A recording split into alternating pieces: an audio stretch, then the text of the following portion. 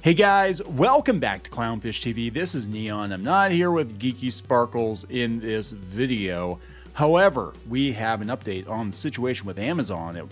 It's not just Twitch. Amazon's laying a bunch of people off in scripted, in Prime Video.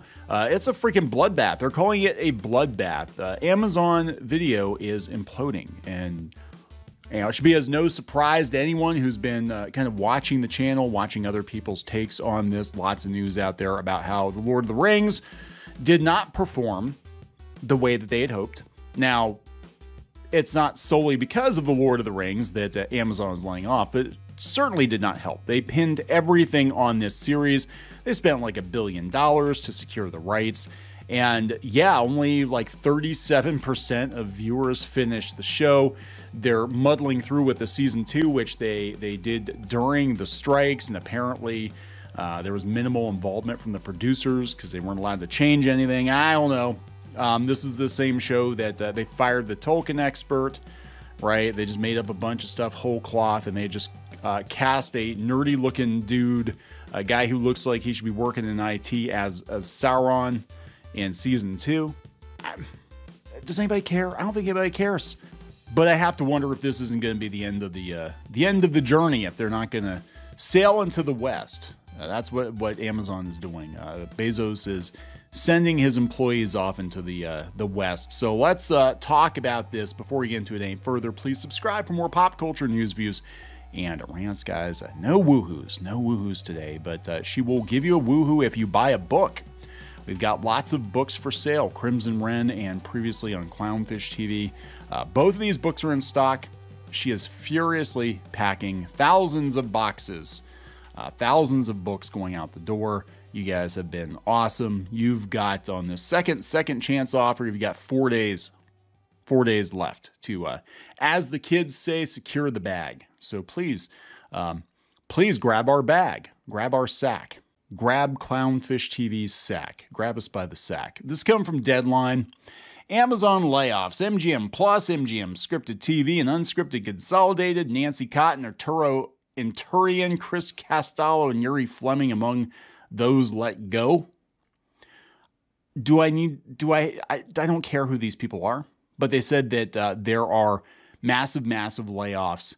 Several hundred employees across Prime Video and Amazon Studios, and then MGM. They said details have emerged about the cuts, which were described by one source close to the company as a bloodbath.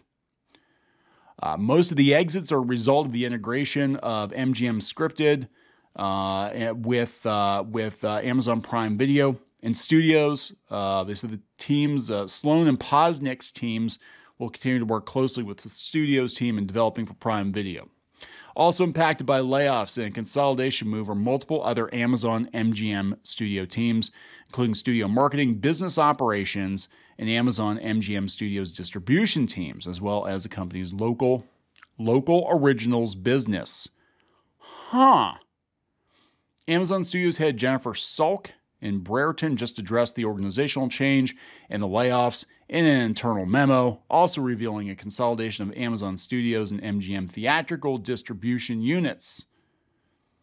The goal for the team is the division will be able to produce more premium series in the vein of Wednesday from Netflix, The Handmaid's Tale, and Fargo for third-party broadcasters, as well as for MGM Plus. Now, Amazon bought MGM. They spent a lot of money. I think it was like $8 billion. I think it was something like $8 billion. There is a finite amount of money going around, even for a guy like Jeff Bezos. You know, he has to look at it like, how much money are we dumping into this stuff, this Hollywood stuff? And we've been covering the impending fall of Hollywood. In fact, Skydance now is looking at Paramount, an all-cash deal. And Tom Cruise just jumped ship from Paramount. He went to Warner Brothers. Now, there was talk that Warner Brothers and Paramount were going to merge, but this might not be the case. And Warner Brothers isn't doing very well either.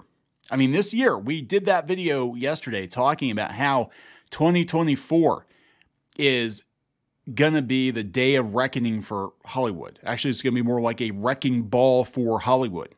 Streaming services, studios, animation, everything is going to be affected by this. Movie theater chains, it's all going to be affected. the dominoes were knocked over first during the pandemic. And then as the venture capital ran out and as the strikes dragged on and as consumer fatigue wore in with a lot of these garbage shows like Lord of the Rings, the Rings of Power, the Power of the Rings of the Lord of the Power of the Rings, or whatever the hell they're calling it. Fake Tolkien, just like fake Star Wars and fake Marvel, fake Tolkien.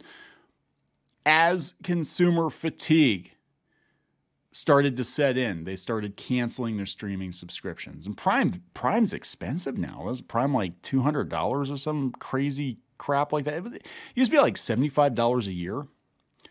It's insane. Yeah, it said other impacted scripted execs are said to include the development executive for Amazon Studios. We have the creative executive in charge of first look and overall deals, and the development executive of genre series at Amazon Studios. I don't know if we're getting that She-Ra live action show on Amazon. Chris Costello, who's been with the company since 2018, is also leaving. He joined the company as head of unscripted TV for Amazon Studios last year, but he's moving to the streamers, or he was moving to the streamer scripted division. Now he's leaving the company. Elsewhere on the unscripted side, we gather most of Amazon Studios' U.S. unscripted programming team is safe. Yeah, why? Unscripted is cheap. You don't have to deal with the writers. You don't have to deal with the WGA.